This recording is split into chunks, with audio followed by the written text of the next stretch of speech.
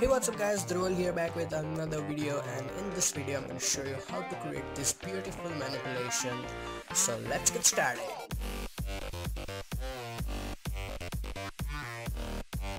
So as you guys can see here, I have this image already open in Photoshop. This is my base image and this is the model image. Both images are from DeviantArt and the link is in the description. But there is a problem. This is my really old file, so I don't have link for this brushes and images of these bats, so I'm sorry, I won't be able to help that, and I don't have that right now. So this hair part I will have to skip it, but we can do the rest and the color correction stuff and some really cool tricks. So this image is already open here and download link is in the description, and this is my model image. So as you guys can see, I have this image already masked out, and if you don't know how to mask this image, why are you watching a manipulation tutorial? Go and learn masking. But if you are a jackass like me and if you want to follow anyway, there is a quick selection tool and you can use it to mask her out. It should not be very difficult. So she is already here waiting for someone, holding a really giant rose. I don't know why. So let's put her here. So that looks really fine. So already the composition is really good. I scaled her down from the original size, and this moon here fits very well. So that's that, and now let's start with the color correction part. So I'm gonna create a new gradient map, and in the gradient map I'm gonna select the photographic toning. So if you don't have this type of tones, just head over here and select photographic toning and you will have all the gradients. So there's that, and now I have to find a gradient called sepia cyan because this is the one that I used. So this already looks pretty okay, like in my mind, not right now. So what you have to do is put this layer on hard light mode, so that looks okay, and then make your opacity 0 and then come back till you find it okay. Concentrate only on her dress because that is the place where we're gonna use this gradient. So her dress looks fine at like around 50%, so that's good. Now right click on your gradient map and select create a clipping mask, or you can directly click here. So it will affect only and only the model. As you can see, your background is untouched, but there is a problem. When we apply the gradient, her face is totally blown out. So what you can do is select the mask, grab a brush tool, make sure the hardness is 0, and then paint over her face so we can get rid of all that color. So that looks fine. Just take your time and make it okay. So her dress looks really nice and a bit of a spooky look that I wanted. So let's go back, and if you are new to this channel, I have this method I use, like my original file, to help myself since there are so many layers, so to make sure that I don't screw up any step. So that is the gradient step and the hair. Now it is really simple method. I just sample this color and apply a hairbrush, but I don't have that brush right now, so I can't help you, but I promise you when I will find the links to that particular brush, I will do a separate tutorial on that. So that should do it. So it's just a bunch of brush with the color of her hair, nothing very difficult. So now another step is a gradient to hide all these details. Like I don't want to remove that totally, but just a little bit of them. So for that you create a new blank layer and make sure you have selected your gradient tool, and then in the gradient there is a foreground to transparent color, and the foreground color is black. You can change it from here if you want. So once that is done, you hold down your shift key and then you throw a gradient something like this, which is way too much. So what to do is press Ctrl T, and now I'm gonna scale it a bit, something like that.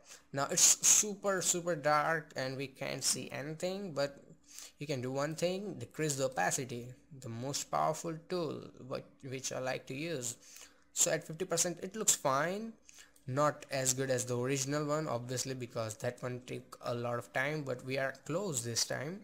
So then the other step, to add this glow into the moon. So what you do is you create a new blank layer, you grab a brush tool and make sure you have selected a round brush, and then you make your foreground color white and make the brush big, slightly smaller than the moon, something like this, and make sure hardness is 0, and then you just click bunch of time here, something like this, so you have that glowing bulb, and make it a little big, and again, and then you change the blend mode to screen so we can have better blending, and then you go to 0 and then come back in opacity until you find the glow satisfying.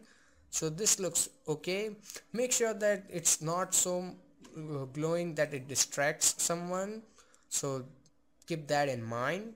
And after that, the color balance to give the overall that spooky night feeling. So to create this, you go back and you create a new adjustment layer for color balance, and in the color balance, let's start with the shadows. So let's go back and see what numbers we have. So it's -7 and +4. So I'm gonna go to my shadows and I'm gonna make it -7, and then I'm gonna make it +4, so we can have that bluish feeling. And now the midtones, so midtones are -27 and +9, so let's make it -27 or 28, doesn't matter, and +9, so we can have that blue feeling overall image. Damn it, I should just type it. So let's go back, and the highlights, they're -13 and -22. So as you can see here, I have like yellowish color, so we can have that split toning feeling. So -13 and -22. So let's go to highlights, -13 and -22. So as you can see here, till here we are going really great, and we almost nailed it. So as you can see here, it is a bit stronger than the original, or I don't know why I just went with the same numbers, but we can do one thing, decrease the opacity so we can blend it better and make it more like the original one. So this is working like really nice, so that's cool. And after that, the sharpness layer. So to create that, it's my favorite method. You create a new blank layer and then you press Ctrl Alt Shift and E, and so it creates a JPG inside Photoshop. And then you go to filter, other, and select high pass. And in the high pass, since it's a low resolution image, don't apply too much, maybe 1.2 should do it. So hit OK, and then put this layer on soft light or hard light. Hard light will make it even stronger. So if I zoom in, you can see here it brings back those details. See, that works really great. And after that, let's go back and see the next step, and that is curves. So let's go to curves and see the red one. Okay, so let's go back and create another adjustment layer of curves. So where are you? Here. So let's start with the red, and I will add some bit of a magenta. Okay, what's the opposite of red? Cyan color, sorry. A bit of a cyan, nothing in green. And let's go to blue. So I'm gonna add some blue. I'm not even looking at that anymore, I'm done with that. So a bit of a yellow. So this is super strong, so I will have to decrease the blue a little bit so we don't overdo it, and also the yellow. So this looks really nice. And if you think the effect is too strong for your taste, you can always decrease the opacity, and I think I always do that, I don't know why. So maybe I just like working this way, or I don't know, but I always have to decrease the opacity whenever I work with it. So now the overall that glow feeling on her and the moon, so we can pretend like show the light is coming from the moon. So just like the last step, create a new layer, press Ctrl Alt Shift E, so it creates a JPG, and then put it on screen blend mode, so it will make it everything else like brighter, everything. So apply a layer mask, and I'm gonna press Ctrl I, so it will hide everything. And then I'm gonna select my brush tool and paint only over this area, something like this.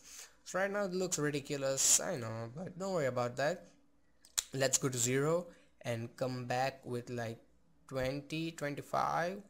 So as you can see here, that gives that glowing like light effect, and that looks pretty cool.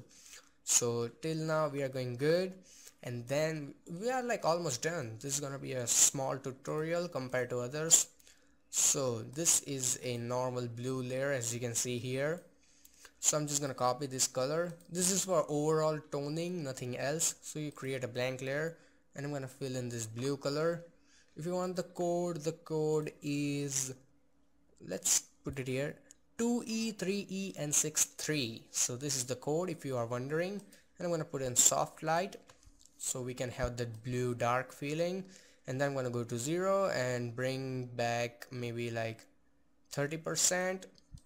So that looks fine, and let's go back to this layer and oops, put it on soft light and decrease to maybe 30%. So, and after that, the final step for vibrance. So let's go back and apply a vibrance layer. This is not necessary if you think it's colorful enough, dark enough, so you can skip this step, or you can apply for more contrasty feeling. So let's make it 100% and then decrease the opacity. That looks okay. So we started from here and now we are here, so that's pretty amazing. With some tricks you can do it too. And we forgot the bats, didn't we? Yes, the bats are here, so let's bring in the bats. So I'm just gonna throw the bats here and then put it here. So where are the bats? Here. So why can't we see that? Oops, put it on top. And so if you're wondering, these are just the regular bat images that I found on Google, and they used to look something like this. So what I did, just I applied a color overlay of black color, something like this, as you can see here, with 100% opacity. So we have only silhouettes, and that gives that spooky feeling. So I think we are done here, and sorry I don't have those hairbrush, so I can't explain that.